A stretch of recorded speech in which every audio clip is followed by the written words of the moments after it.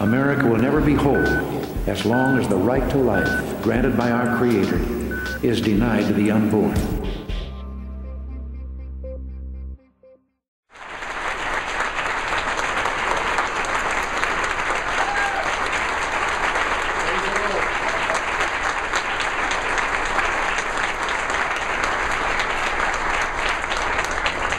Well, thank you, brothers and sisters. It is a joy to be back among you in talking with so many of you before the formal program began tonight. You reminded me of so many of my trips to all different parts of this great state of Wisconsin, and it's been too long since I've been here, and we just need to keep doing the things that we've done over these years as we get to know each other better and better and encourage each other in this ongoing fight for life. It's not just because I'm here, but when I am asked in so many different settings around the country and around the world for examples of groups that are doing what needs to be done and succeeding in what needs to be done, I very often point to and speak about Wisconsin Right to Life. So Barbara, once again, congratulations to you and your whole team for everything that you've done over these years, some of which we've seen here tonight, but only some of it we've seen. So much more I'm aware of, and even more you are aware of, so thank you and congratulations.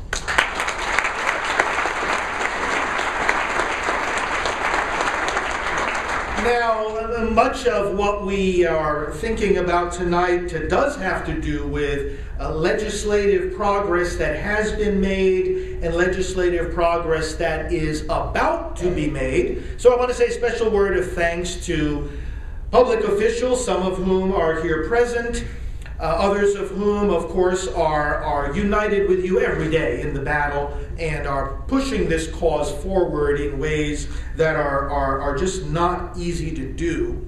But you know, I was with Senator Rand Paul not too long ago, and he told a joke about folks like him and elected officials at every level of government, and it goes back to the Bible, actually. It was a discussion among three professionals, an argument really about whose profession was the oldest. It was a surgeon, an engineer, and a politician. So the surgeon said, my profession is definitely the oldest. The very first pages of the Bible, you read that God took Adam's rib and from it he formed Eve. Requires a surgeon. So mine is the oldest. The engineer piped up, he said, wait, just 1 second. Before there was Adam and Eve, there was chaos, the Bible says. And out of chaos came order. The sun and the moon and the planets and the stars. God made order out of chaos. He needed an engineer. The politician stood up and said, I'm the oldest profession. Who do you think created all the chaos?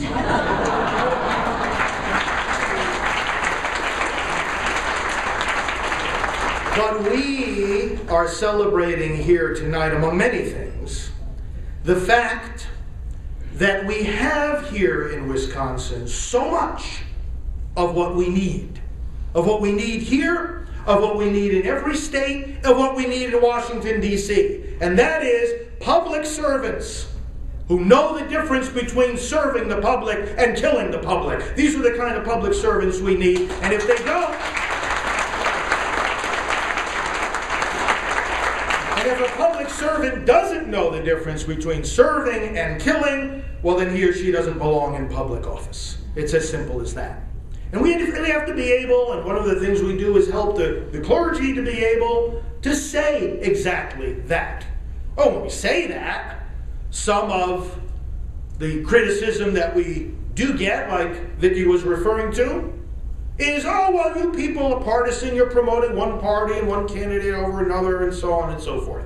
I say, listen, if what I say about defending life helps candidate A but hurts candidate B, or helps one party and hurts the other, guess whose fault that is?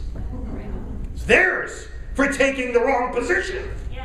You want to be hurt by what I say? Get on the opposite side of life and you'll be hurt plenty. But it's your fault, not mine.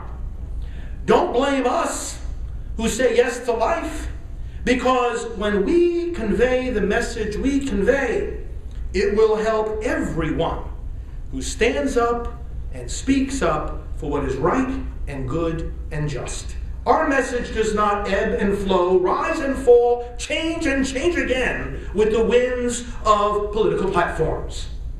We stand on a platform of truth, justice, and the gospel of Jesus Christ. That's our platform.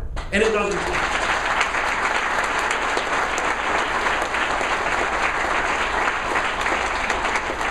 There are many young people here tonight, many students. Your father referred to the hope and the joy that you have when you can look into the eyes of students like those here tonight and you can see the future. But to those of you who here are students, young pro-lifers, let me say this. You are not simply future leaders in this movement. You are leaders now, here and now and today. And one of the things I always say to youth groups around the country is this. Sometimes you'll hear those of us who have been in the movement for a while say things like, well, we're going to pass the torch to you, we're going to pass on the baton, we're going to, you guys have to finish the job that we started. I take a somewhat different view. I think what we need to say to our young people, and what I want to say to you tonight, is simply this. Take our hand. Those of us who have been in this movement for decades, take our hand. Join your hand to ours. Join your hearts and minds to ours, because you know what? Together, we're going to go over the finish line. Together, we're going to go into the promised land.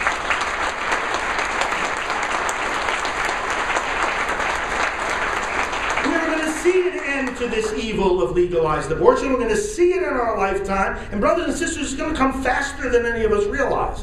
We don't know exactly how it's going to come.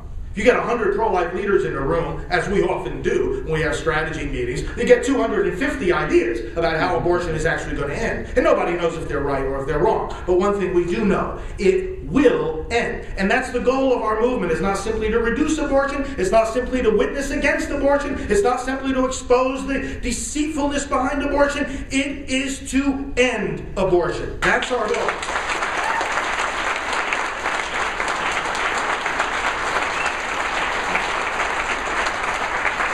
Underlying so many of the strategies that work is a very simple principle that I want to leave you with tonight to reflect on and to act on. It's actually a biblical principle. It comes from Paul's letter to the Ephesians, chapter 5, verse 11.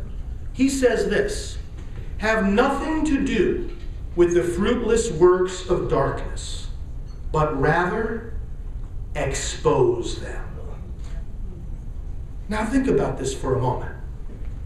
I often say the abortion industry does our work for us.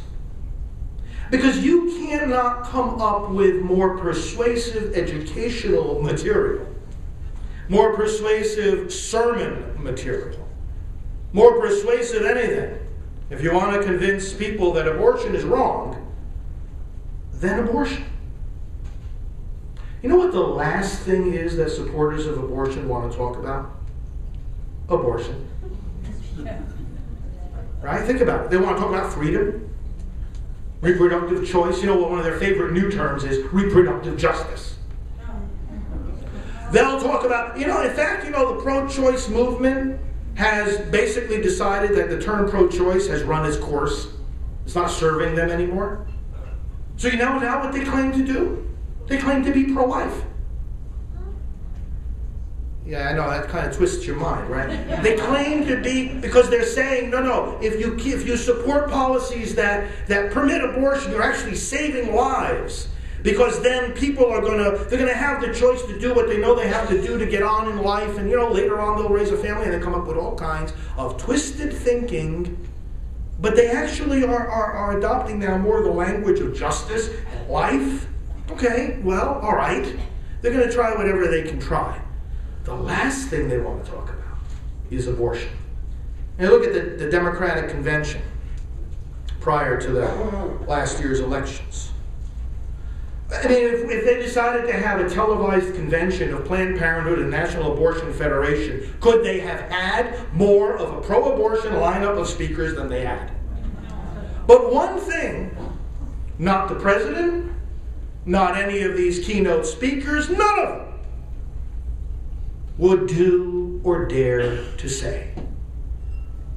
And that is to quote a medical textbook on how abortions are done, to describe for 2 minutes or even for 30 seconds, to describe what an abortion is. They won't dare do it. They won't do it in the Democratic convention. Supporters of abortion won't do it in the United States Congress. I'm sure they won't do it here in the state capitol building. They won't do it anywhere. Not on radio, television, internet, no place. They don't want the public to see what this actually is. And that's where we have our greatest strength. Because first of all, as was said in the civil rights movement, no lie can live forever. Hide the truth however which way you want, for however long you want to try to hide it, it's going to come out in the end. And furthermore, the conscience and the heart of the American people is going to accept the word of truth much more readily than the word of falsehood, even if the word of falsehood is trumpeted louder. Now, brothers and sisters, this truth, this principle, that when we expose abortion, we end it, that abortion destroys itself, is another way of thinking about it, is being played out right now in that Philadelphia courtroom. Kermit Gosnell, one of many abortionists, who are doing things that if the majority of Americans who consider themselves pro-choice heard about, they would absolutely be speechless at the horror of what is happening. This man, his wicked deeds for decades have now begun to come to light because of a number of different circumstances. Again, no lie can live forever. You cannot hide the truth forever. So now, through a series of circumstances which have brought his activities to light, we have had, over the last almost 2 months, testimony after testimony by 54 witnesses in a Philadelphia courtroom about his practices. Now, I was at much of the trial myself. I sat in the front row of the courtroom. Kermit Gosnell was closer to me than you are to me right now. I sat right behind him. He smiled during most of the proceedings. I mean, can you imagine? You're being accused of murder, of babies and of women, and he sits there with a smile on his face. And the reason for that is the disconnect, psychologically, spiritually, that abortionists have to undergo for their own protection. Remember Bernard Nathanson, in his book, The Hand of God, he talks about how he aborted his own child. His own child. And he says, I swear to you, I felt nothing. But you say you must have had some ounce of sorrow. No, he says. All I had was the sense, the professional sense, of having done a thorough job. What kind of switches do you have to shut off in your mind and heart and conscience and soul to get to that point? Well, this is what they do. Otherwise, they would go crazy. And in fact, this is why some of them do go crazy. In a few weeks, by the way, this is not something you'll see written about in pro-life newsletters or anything like that. I will be leading a retreat for a group of former abortion clinic workers. They're coming out all over the place. They're leaving the industry. And when they come out of the industry, as we want them to do, they need a place to go. And they're on a journey and they need help. They need profound healing. As you know, those who have had abortions need profound healing. And that's why we at Priests for Life are so constantly, daily, so proud, so overjoyed to be overseeing and moderating the work of Rachel's Vineyard. So many of you here involved in that ministry. We have the Rachel's Vineyard banner up here tonight. Largest ministry in the world for healing after abortion. Those of us who work in Rachel's Vineyard understand the profound journey that those who have had abortions go through as they reach that place of peace and healing that God wants us all to be. How much more profound and complex is the journey of someone who can sit there and say, I took with my own hands, I took 1,000 lives. I took 10,000 lives. Bernard Nathanson was responsible for 75,000 abortions. I had the pleasure of receiving Norma McCorvey into the Catholic Church back in 1998, the Jane Roe of Roe v. Wade. To this day, she is crushed under the weight. Now, she knows she is redeemed in Christ. In fact, the first time I met her back then, mid-90s, I said, so you're the Jane Roe of Roe v. Wade? She said, no, I was the Jane Roe of Roe v. Wade. Now I am a new creation in Christ. And she knows that and she believes that, but brothers and sisters, that doesn't take away the crushing burden of the wound of just thinking, even for 10 seconds, it was I who was the spark for a decision that has claimed over 50 million lives in America. It's unthinkable. So the weight that these people bear is profound. But the mercy of Christ is greater. The love that we have for these people is greater. And we can show it to them, and we need to show it to them, and we are doing that. So in a few weeks, we will bring these people together, and they will go through this journey of healing. It's part of the journey. The journey is lifelong. But brothers and sisters, Kermit Gosnell, he needs this journey of healing too. And if you follow this trial, and the verdict is now being deliberated by the jury, we don't know. It's been a week already they've been deliberating. We don't know how much longer it'll take. But they seem to be doing a very thorough job. The latest is that they want to rehear the testimony of one of the witnesses in regard to one of the babies that was killed. And so tomorrow morning, this woman's testimony of 270 pages is going to be reread to them line by line in the courtroom.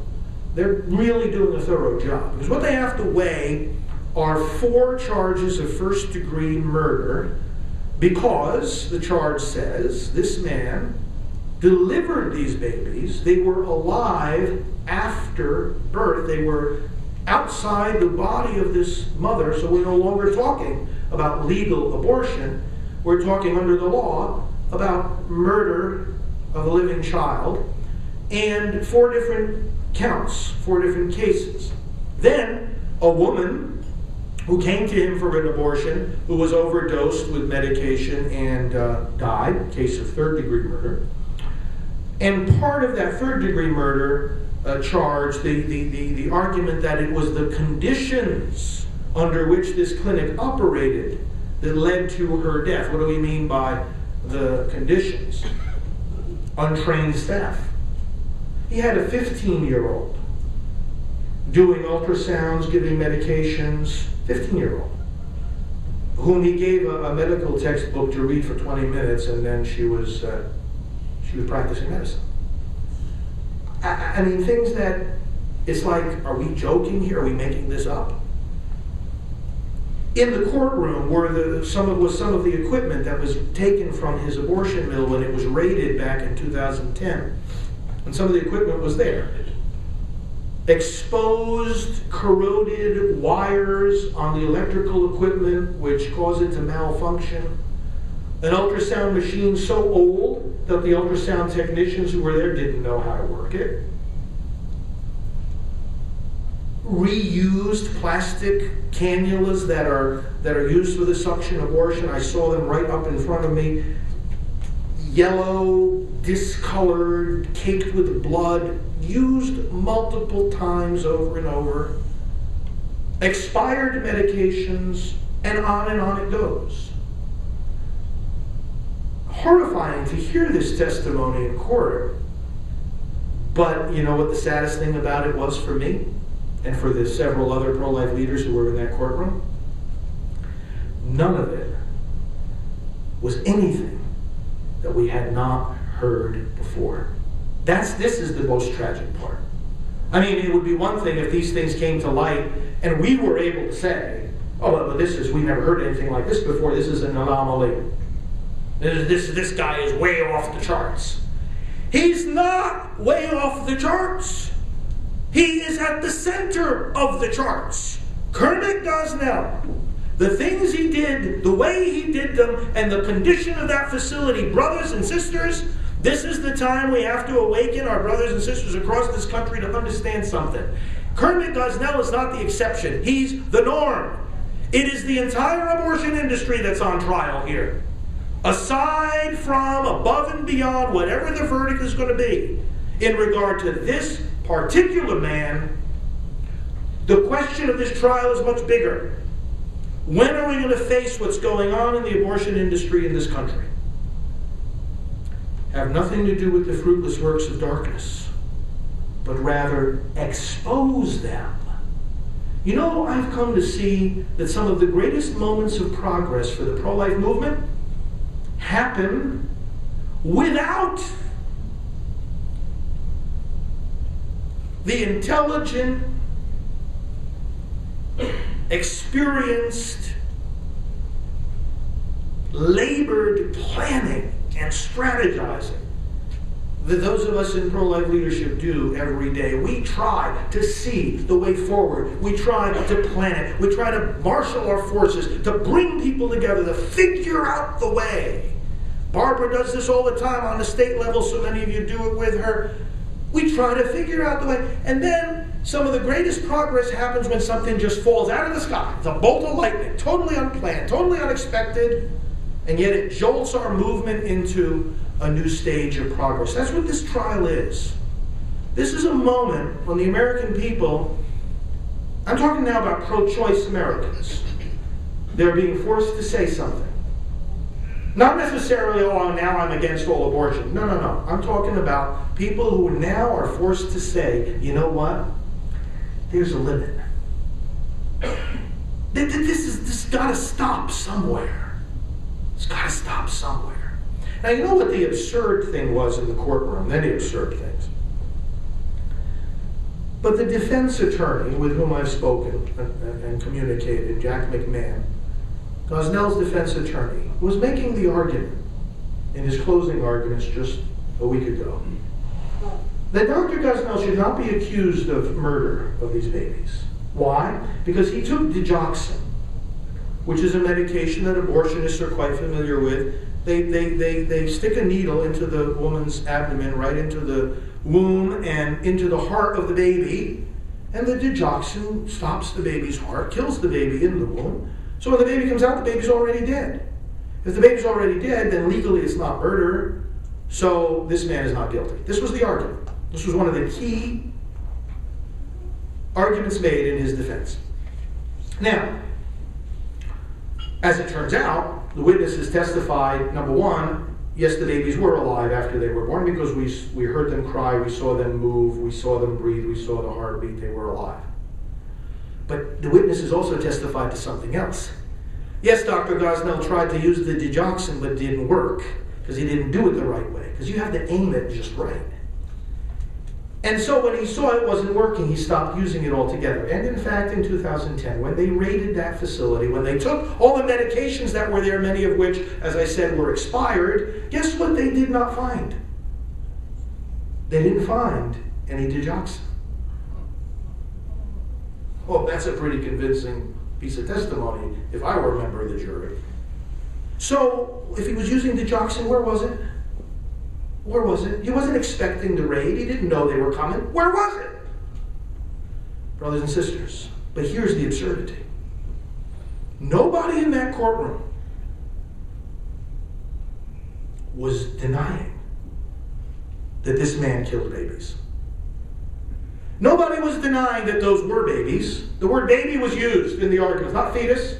Every once in a while I heard the word fetus, but the word baby was being used over and over again, not just by the prosecution, by the defense.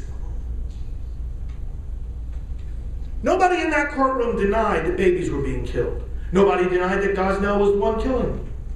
Nobody denied that they were alive and then they were dead, that the heart was beating and then it stopped. Nobody denied this. Nobody was trying to make the silly argument that they're just tissue. Nobody used the term potential human life. Nobody used the silly slogans of the pro-choice advocates from over the decades. Nobody. Here was the argument. Here was the argument. What method was used to kill them? And where were they when they died? That was the argument. What method was used and where were they? The equivalent of what went on in that courtroom would be that if somebody we know killed his wife, imagine sitting in a courtroom with tragic situation, a man you know killed his wife. It would be like sitting in the courtroom and listening to the following argument. This man should be declared not guilty because he killed his wife inside their house, not out on the street. Or, this man should be declared not guilty because he didn't use a gun, he used a knife. Literally, that is the state of the arguments going on in this trial. Brothers and sisters, independent of whatever this verdict will be, it might come out tomorrow, it might be a few more days. Independent of that, abortion is on trial here. It is. Even though, rightly so, the prosecution and the defense both said, and the judge all said, listen, this is not a trial about the legality of abortion. That's right, because this jury has a very specific task to do, and I think they're doing it very well. But in reality, abortion is on trial. Not only from the point of view of what is this, what's happening to these babies, but also from the point of view of the conditions that have been revealed from Gosnell's mill, and that I'm telling you tonight are taking place in hundreds of other mills right this very moment.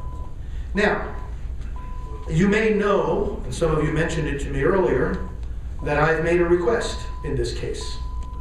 I spoke to a number of people, including the judge. I spoke to I wrote to the medical examiner in Philadelphia, in whose possession right now are the bodies, sometimes just body parts, of some 45 babies who were found in Gosnell's mill when it was raided. Some of them in the freezer, some of them in milk jugs, in orange juice containers, in cat litter containers, bodies all over the place. They were collected, they were brought to the medical examiner. Some of them are the bodies of these babies who are associated with the murder charges. I made a request to the medical examiner that at the appropriate time, once this trial is completely finished, that Priests for Life be allowed to receive those bodies, because we are going to have a funeral for them. Burial service, nationwide.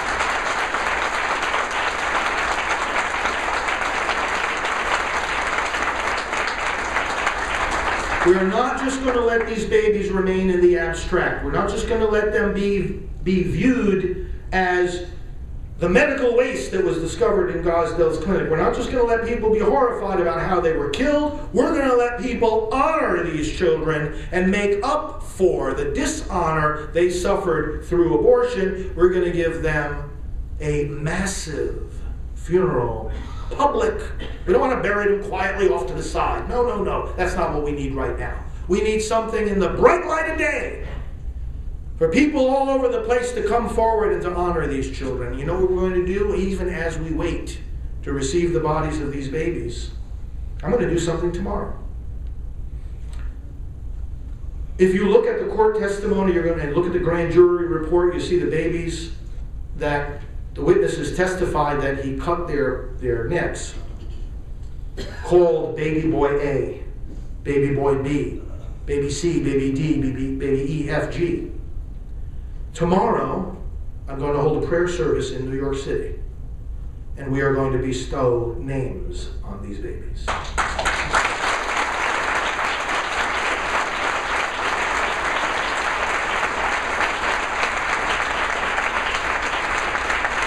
Because these babies are people. These babies are our brothers and sisters. Now some people might say, well, who are you to give them a name?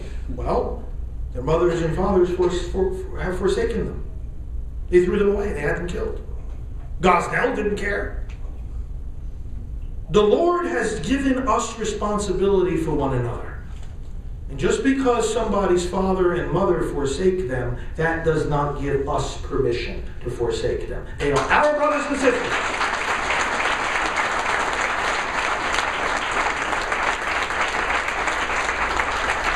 We're going to do something else. You'll see this on Facebook. By the way, those of you who are on Facebook, Pro-Life Page. That's our Facebook page. Facebook.com, Pro-Life Page. We will put the information tomorrow. We're going to put a video up there of this naming ceremony. We're going to put the names of the babies, not just the 4, but all 45 of them. And then in September, again, we don't know when we'll get the Gosnell babies, but in September, we're going to have a National Day of Remembrance. There are about 28 places across this nation, some of them here in Wisconsin, where aborted babies have been buried. Some of you may have been involved in the burials that took place over the years. These are babies who were discovered in the trash bins outside the abortion clinics, or who in some cases were presented to the pro-life movement through pathologists who received the bodies from the clinics. Various different ways we came to possess these bodies. But they've been buried in about 28 different grave sites. Some of these grave sites have hundreds, and some even have thousands of bodies buried in the same grave. These are mass graves. There was one incident in the mid-'80s in California where a big garbage container was discovered that had inside of it 16,500 aborted babies. And the pro-aborts tried to stop their burial. For 3 years, a legal battle ensued because they said, oh, you bury them, you're acknowledging their humanity. You bet we are. They tried to stop it. They did not succeed. Those babies were buried. Cardinal Bernardin had buried 2,000 babies back in, I think it was 25 years ago, 1988, in Chicago.